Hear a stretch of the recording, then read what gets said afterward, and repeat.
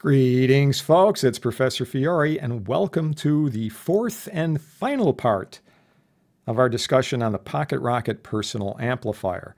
In part 4 here, we're going to take a look at the output section, the power chip that will drive your headphones or a small loudspeaker, right? So to recap, part 1 was an overview of the entire circuit.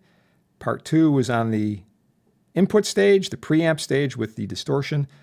Part 3 covered the EQ section, and now part 4, we're going to look at the output section. So some points, okay? First of all, this uses the LM386. This was originally put out by National Semiconductor. National Semi was eventually absorbed by Texas Instruments, so you can still get it from TI. So this is a nice little power op amp, and it was designed specifically for things like table radios and little items like that that didn't need a ton of power. We're basically talking, depending on the power supply you're going to use and what the load impedance is, we're basically talking maybe half a watt to a watt, which doesn't sound like a lot, but you have that kind of power going into a pair of standard headphones, it'll be plenty loud. You know, typical headphones are maybe 50 ohms per side. So this will work just fine, actually, as it turns out. You know, if you have a big amplifier, you know, stereo amplifier in your home system, let's say, and you have a headphone output jack on it, they're, in many cases, going to have dropping resistors in there, because you try to put, you know, 200 watts into a pair of headphones, you're going to fry them. You know, you're going to fry them like, you know, like a plate of beans. So this is designed expressly for that, and it's designed for minimum parts. It's designed to work off a single polarity power supply. So there's going to be a little couple of things we're going to have to do to accommodate that, as you'll see. But it's going to work off a single polarity power supply with minimal external components that you have to add. Really just a couple of components in a minimal configuration. We're going to do something a little bit better than a minimal configuration. But, you know, the whole point here is it's set up so that you don't have to allocate board space and other components in a design. In fact, it's set up so that it will default to a gain, a voltage gain of 20. But through the addition of an external component, you can get a gain of up to 200. Now, suppose you're thinking, well, okay, you know, this is nice, but my goal is I want to build a little practice amp that, you know, I don't have to use headphones with. I'm thinking of, you know, a 20-watt amplifier, or, you know, a 35-watt amplifier or something like that. I've got a little 8-inch loudspeaker, 10-inch loudspeaker, and that's what I want to use. Something that's small and portable, but I can play it, you know, with maybe a couple of other people, you know, my bass player buddy, or, you know, whatever. And, you know, we can play at a normal sort of level, not using headphones. Well, it turns out there's a very sort of easy kind of modifications we can do. All right. And if you want to go crazy, you can really get like monster output if you want. It's really something, the kinds of power audio amplifier ICs that are available now. But moving along. Once again, here's our circuit. So part 2, we looked at the drive, preamp. Part 3, we looked at the EQ section. And now part 4, we're looking down here. All right, so we're going to dive into this. Now, this chip, right, IC2 is this LM386. All right, so this is a little 8-pin mini dip chip. Now, the only required components really are an input and output coupling capacitor and this R21, C21, which is a little load compensation RC network. Okay, there are some other elements like C20, 18, and 19 that improve the performance. I'll just put it that way. R20 and C17 has really nothing to do with the power amp. That's another thing we're going to be looking at. Okay, C16 over here is a DC blocking cap because you don't want DC interfering with the prior circuit. So we have to block that. Now, before I go any further, you might be wondering, hey, wait a minute. I've got a blocking cap right here, C15. Why is there one over here? Well, in both cases, we want to block the DC from getting to P5, the volume control. Right, so this is just going to act as a voltage divider. If you want 100% volume, in other words, 10, right? Or spinal tap, 11, right? You put that all the way up, you get 100% of the signal. You bring it all the way down, you're at ground, you get nothing. So you just run this up and down, all right? Now, this pot, like the drive pot, should be a log or audio taper pot. Unlike the standard pots, P2, P3, and P4 that we had in the EQ section, right? These are standard, everyday, normal, linear pots. But these two, you really want those to be audio taper. I mean, if you had a linear pot and you put it in here, it would work, but the rotation of the pot would be like overly sensitive in some parts and very insensitive in other parts. So you really want to get an audio taper pot for this. All right. So as you go up and down, it's just a voltage divider and you tap off a signal. You don't want DC on something like a volume control, because if there's any grit or garbage on this material, on the resistive material, you can get a scratchy sound when you start to rotate the pot. If there's DC on it, that will get worse. It'll sort of magnify that scratchy effect. Okay, so that's really what C16 is doing over here, okay? Now, the R20 C17, that's completely separate. We'll look at that in a minute. Let's focus in on the chip. So here's an equivalent circuit of the 386. So the default gain of 20 would occur when pins 1 and 8 are open. So we're really only going to use these 6 pins, right? So VS, there's your power supply, your source. And then ground, right? So it's not a plus and minus. It's not a bipolar power supply. That's pin 4. The standard plus and minus input pins, right? 2 and 3, and then 5 over here is the V out, and this is what's going to go out to the loudspeaker or the headphones. Okay, so here's the internal, and if you look at this, you realize this should look very familiar. What we have is a differential amplifier on the front end, right? Here's the inverting input, here's the non-inverting input. So we basically have a Darlington differential amplifier over here, right? Here's the one Darlington, here's the other Darlington. There's your inputs coming in on the base. And then we have down here a current mirror, which is an active load. This goes off into a direct coupled Class B drive situation, Class A driver into a Class B output. Standard diode bias, little current source here up here to set up the trickle bias.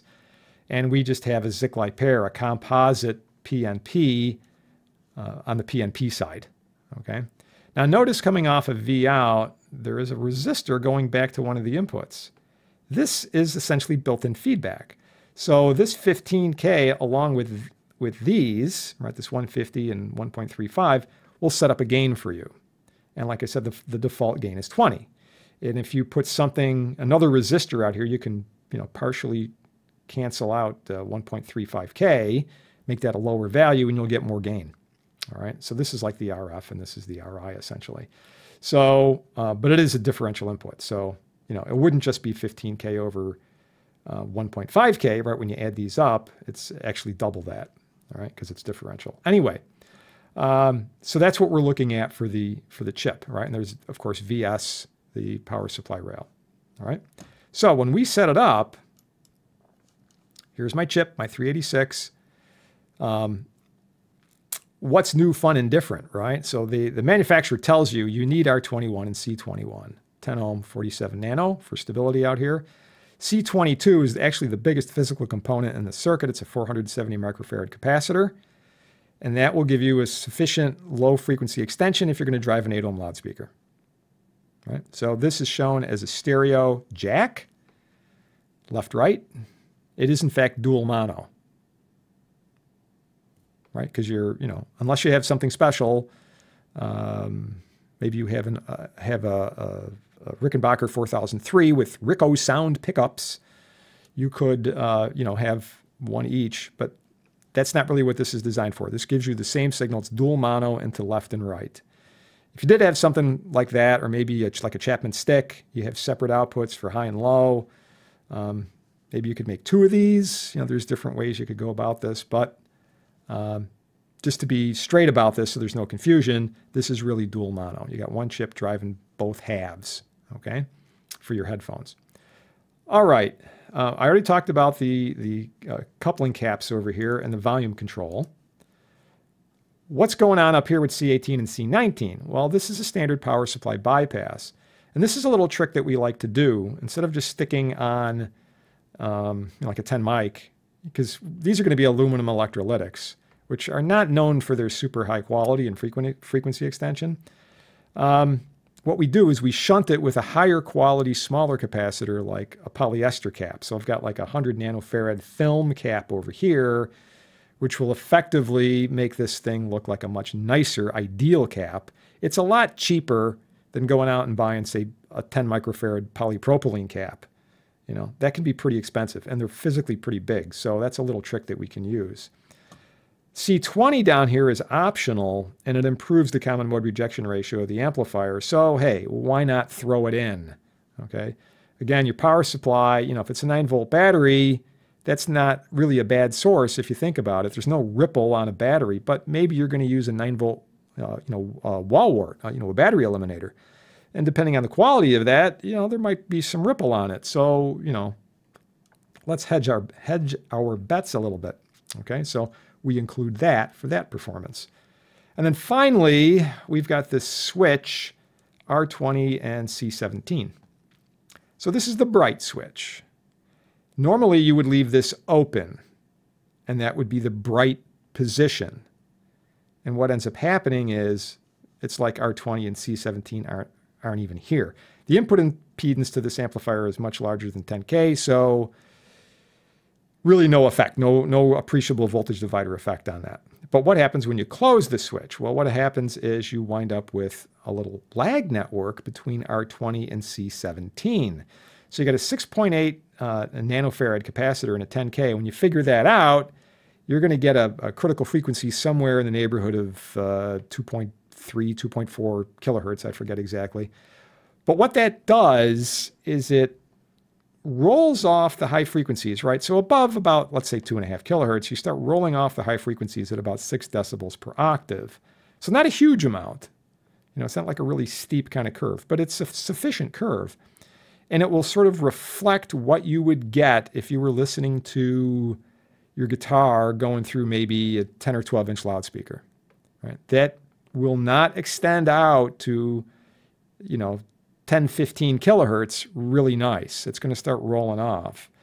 So, you know, you would need some kind of tweeter, some kind of little horn or another loudspeaker in there, a small loudspeaker, to get the highest harmonics. So we can simulate that. It's not perfect, but it's a very simple, effective kind of thing by throwing in this little lag network, right? So to engage the bright switch, in other words, to make it dull, to make it sound more like maybe a 12-inch loudspeaker, you engage the switch, and that throws C17 into the circuit, and we get that roll off. So all those high frequencies, those highest frequencies in the last, you know, let's say 2 octaves start to roll off before they even get into the amplifier. All right. So there you go. Now I would really like to do a simulation on this, but I was unable to find a good splice model for the 386. But, you know, it is just a little amplifier, so I don't think we're losing too much by that. But I would like to talk for a minute about doing something different. Like I said previously, maybe you want to make a bigger output power. You know, maybe you want to make an amplifier that's, you know, 10 watts or 25 watts or something like that. You're going to drive a, you know, 8, 10-inch loudspeaker to more like conversational levels, so you can sit around with some pals and play, right? So you can just deep six this whole thing. And there are tons of new generation ICs that you can use. So the 386 is a standard, as we saw just a moment ago. It's a standard, you know, class AB kind of output, right? Well, you can get bigger versions of that. You can buy chips that'll, you know, pump out 10 watts, 20 watts, whatever. But you can also get class D switching chips now that'll produce a lot of power. It all depends on what you're interested in. You know, you can get 50 watts, 100 watts. Here's the real trick, all right? It's going to need a different power supply. So you're not going to be able to piggyback off of that original 9-volt battery that we had. You know, and let's be honest here. You can't expect that you're going to get a 50-watt output off of a 9-volt battery and have it last for more than, you know, a fraction of a second. So, yeah, we are going to need a separate power supply from that. You know, and all depending on how big the chip is in terms of its output power, because physically they can still be quite small. You know, you might actually wind up spending most of your money, most of your budget on the power supply, right? You know, you could just buy one off the shelf. You could design your own from scratch too, but you know, all depends on how far you want to go. The power chip is going to require something, you know, much more robust. So maybe it's going to need 50 volts. Maybe it's going to need, you know, plus and minus 50 volts for that matter. So you just have to plug that in here. Essentially, you could still use all of this. It may or may not have a DC at 0 input. And if it doesn't, you'd have to have some kind of coupling capacitor out here, and it would have to be big enough. The voltage rating on it would have to be big enough so that you know, we don't have any issues with that cap failing, right? You know, all of the voltage ratings on these caps are really quite small. You know, if you could get a standard 16-volt cap for any of these things, that would be more than sufficient, all right? But you start using a power supply that's, you know, 50 volts, 75 volts, we're going to have to look at some beefier voltage ratings on the capacitors, all right? But usually when you go through the data sheet for that power chip, they'll give you all those kinds of details. And really, they've made using those kinds of chips as easy as possible because they're trying to make your life a designer as easy as possible. That makes it more likely that you're going to use their chip in your design, right? So, you know, they're not thinking, I mean, TI is not thinking in terms of, you know, Mary or Joe down on the corner that want to play their guitar and, you know, build their own circuit. They're, of course, thinking of a designer working for some company who's going to make a commercial product that's going to sell thousands, tens of thousands of units, hundreds of thousands of units, right?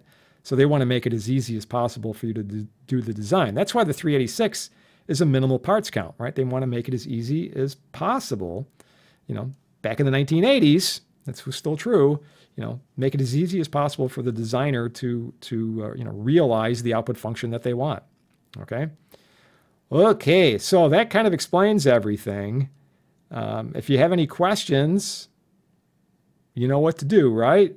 We got the comments down below in the video, and I'll be happy to answer them for you. So I hope you've enjoyed this 4-part video on the Pocket Rockit. You know, this is something I designed, it's been nearly 40 years now that I think about it, a little less than that. And, you know, I've used it, I loved it, and I just figured, hey, there seemed to be an awful lot of, you know, fellow audio fanatics out there and musicians. Maybe you could use it too. All right, so just remember, this is released under a Creative Commons license. So it's fine for personal use, educational use, not for commercial use. Don't think you're going to take the Pocket Rockit and, you know, start churning out copies and selling them, right? That's not why it's here, okay? It's for your personal use and enjoyment, all right? Okay, so until next time, this is Professor Fiore saying, have a good one.